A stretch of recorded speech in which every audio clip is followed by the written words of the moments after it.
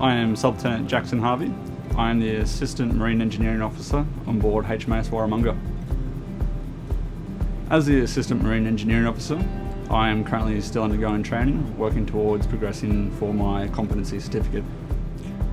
A lot of what I do is at sea as the Assistant Marine Engineering Officer is studying again for that competency certificate.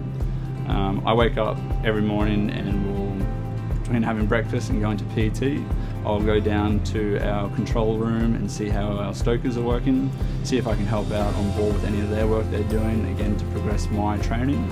And then I'll work into the administration side of the department later in the afternoon, supporting the Deputy Marine Engineering Officer.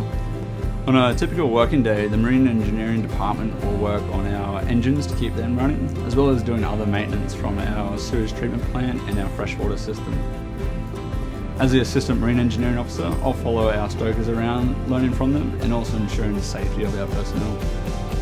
I have a passion for reading and understanding new concepts.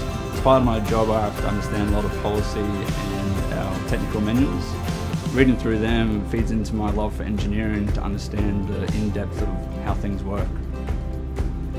When I was growing up throughout school, I initially wanted to be a pilot.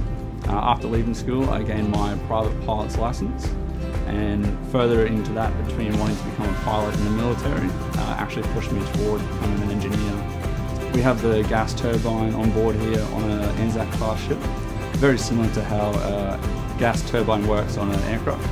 And the principles are very much the similar, so understanding the mathematics of how that works, the physics that I learnt throughout university has been incorporated from my love for aircraft as well as now my love for marine engineering.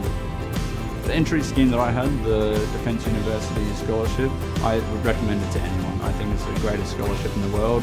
Between getting your HECS paid for as well as getting a salary while studying, I think it's the best way to improve your knowledge while being supported by Defence.